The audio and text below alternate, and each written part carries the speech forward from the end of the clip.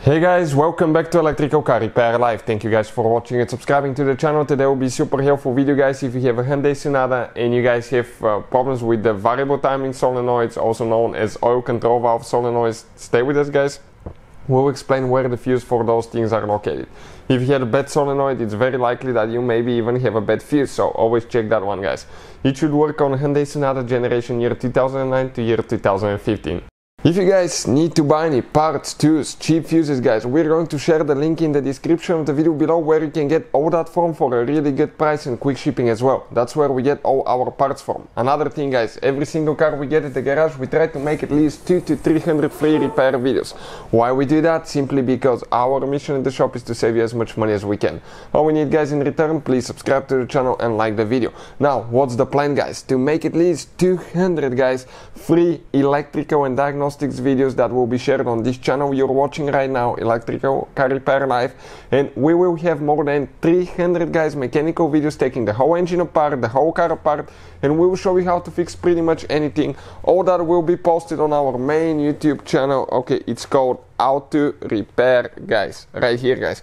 We have helped more than 100 million people, so let's go ahead and start on it now.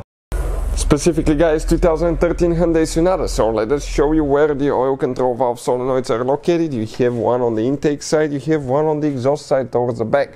But where are the fuses guys? We'll have a video how to replace those, how to test, how to clean them, because most of the times you don't even need to guys replace them. All you have to do is clean them in a specific way and they start working again.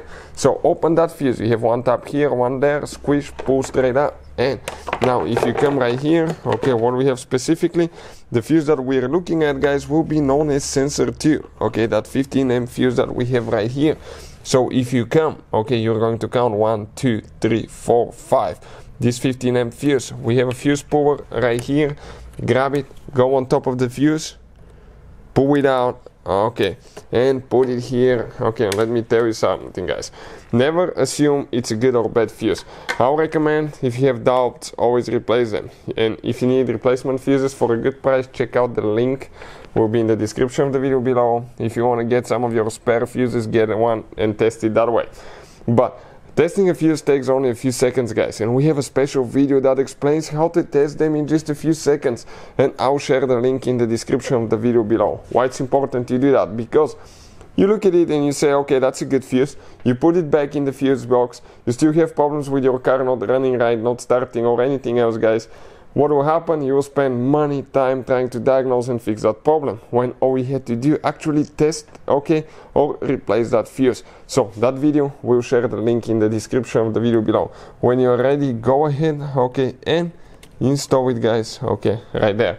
So as you can see, just like that. Hopefully guys the video will be helpful to any of you trying to figure this thing out. Thank you for watching and see you guys next time.